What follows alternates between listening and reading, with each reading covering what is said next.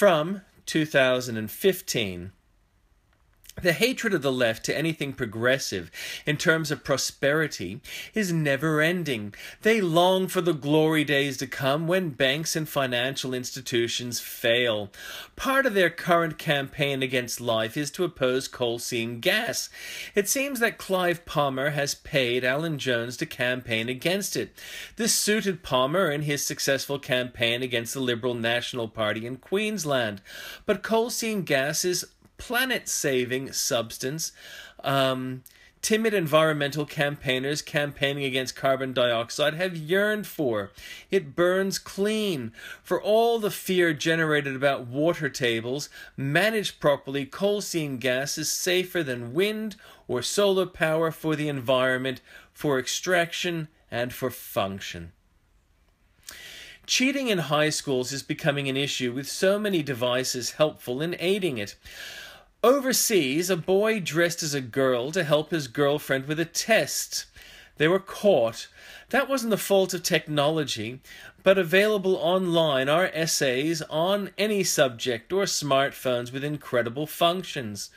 A Masterchef candidate was booted for keeping his phone in the competition. He had allegedly used it to get an advantage on acquiring ingredients. The question is how it is dealt with. It is important that public tests become cheaper to manage. It is also important that creation process is given strong recognition, so those who acquire answers without thought don't prosper. A boy walking in Martin Place is holding his father's hand as his dad pushes a pram. As images go, it'd be a great image celebrating fatherhood.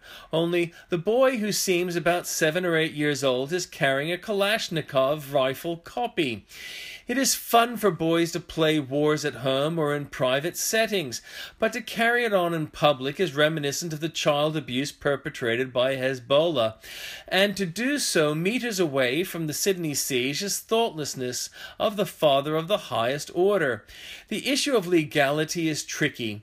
If the child can carry that gun in public, can his older cousins? Can it be carried into a chocolate shop, into a bank, in Parliament? And what happens if a policeman panics?